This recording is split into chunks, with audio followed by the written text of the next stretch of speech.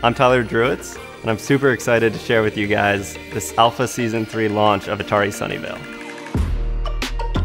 Atari has been innovating and pushing the boundaries of what can be done through technology and gaming, going back to the 70s and 80s with new consoles, new games, and we're trying to do that with new technologies. We've partnered with the Sandbox to bring that experience to everyone. We launched Atari X as a way to build a community around Web3 and blockchain and new technologies.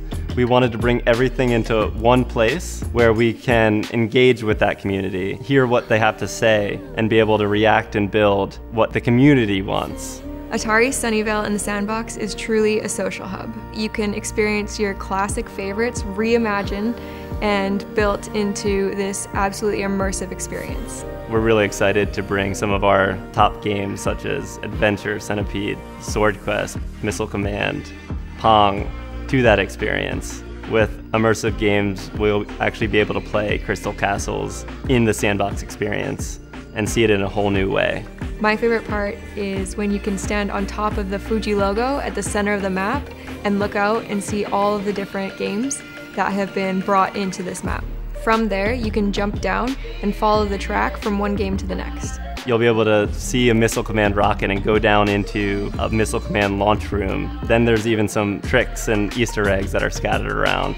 In talking to the community, I think people are excited to see the different builds for sure, but also to complete all of the quests.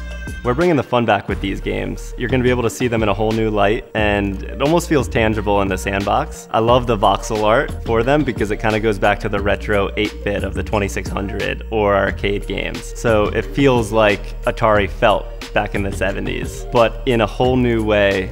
I think everybody's going to love this experience, whether you are a new fan, an old fan, a gamer, a builder, or just somebody who wants to discover the metaverse and see what's possible. It could be fun for everyone. If you've seen the map, you know we have a lot of real estate out there, so this is really just the beginning.